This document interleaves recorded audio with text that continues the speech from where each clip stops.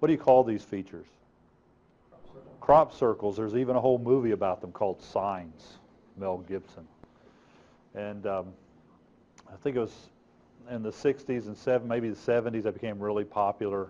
We're being visited by extraterrestrials, and their spacecraft are landing out in fields so they can't be seen, and they create these strange designs. You notice in this image there's an article from a newspaper from like the 1700s, and it's showing what they call a mowing devil. And so these features have been around for a long time. They're not just a recent phenomenon. And so people who are believers like to say, see, there were UFOs landing in the 1700s too, and making these mowing devils or crop circles. And it could be, I guess, if there are UFOs, they could land in fields so nobody would see them. But it could be a tornado or a dust devil or something that's causing these features. Or it could just be people were faking it then like they're faking it today. They're falsifying them. And so you see these types of images. This looks like a Navajo design. It was made by some hoaxer that had Native Indian art class or something. That's right. That may be it. Or either smoked some peyote, then made it. They said, you know, in these stories, they always say it's just out in the middle of the field and there's no tracks to it. But, you know, I can see all kinds of tracks in the photographs here. So I'm not sure how convincing that is. I mean, that's a pretty intense track there. Connects these two. This is a very specific design. It's called a Mandelbrot set.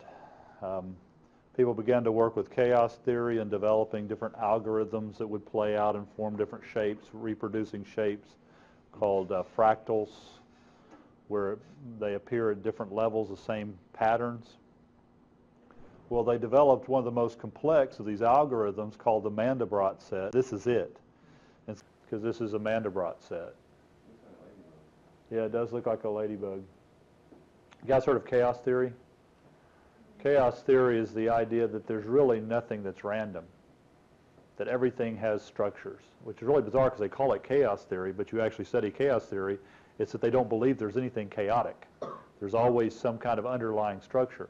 Well, as they began to study these underlying structures to what we would call random events, they find that they follow certain algorithms, certain mathematical formulas that can be mapped out into distinct shapes.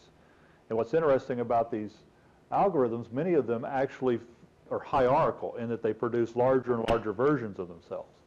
Like if you look carefully, you can see what looks like a ladybug here, but there's smaller ladybugs on the back of that ladybug.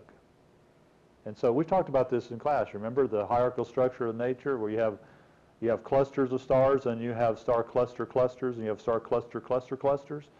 And we talked about scriptures like that. When you look at the books of Moses, it's a covenant within a covenant within a covenant within a covenant. It has that structure throughout. So what would that say if you see the same structure in Scripture as you see in nature? What would be the implications? That they were both created by the same person, right? It's their fingerprints. And so you can see that in the Mandelbrot set also, that when you look at these deeper structures of what we would call chaotic or random sequences, there's actually deeper structures, and they are hierarchical too. They create the same images over and over again. And this is the most complex, called the Mandelbrot set. And chaoticians, people who study chaos theory, know about it.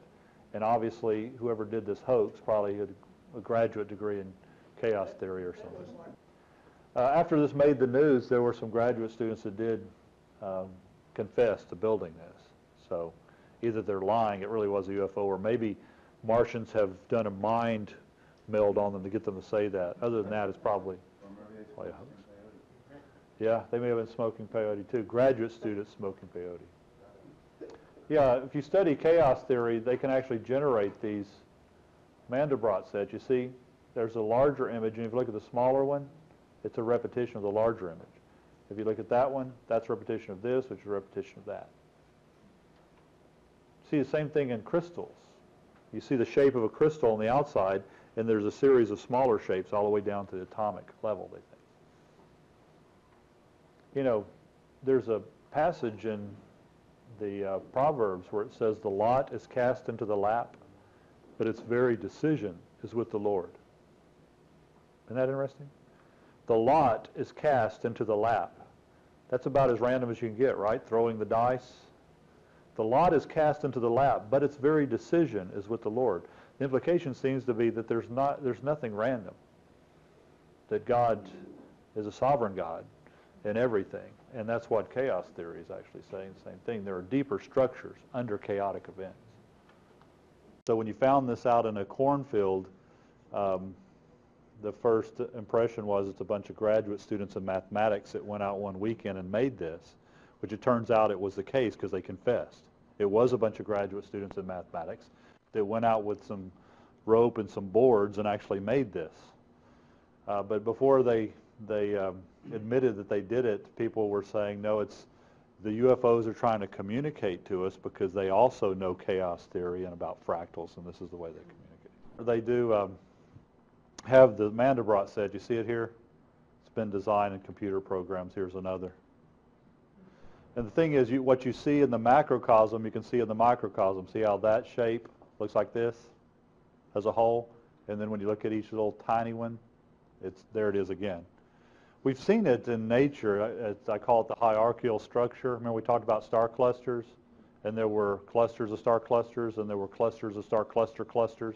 We are seeing this type of fractal structure to the universe. So naturally you're going to see it in mathematics.